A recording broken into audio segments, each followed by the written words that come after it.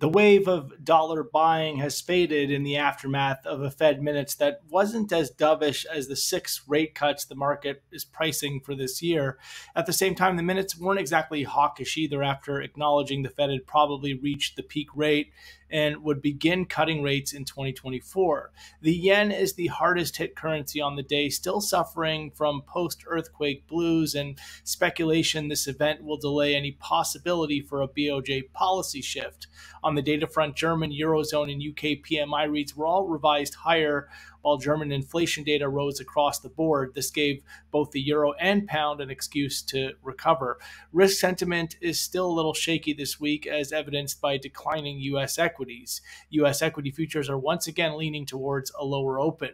Looking ahead, we get U.S. ADP employment, U.S. initial jobless claims, and Canada and U.S. PMI reads. That's all for now.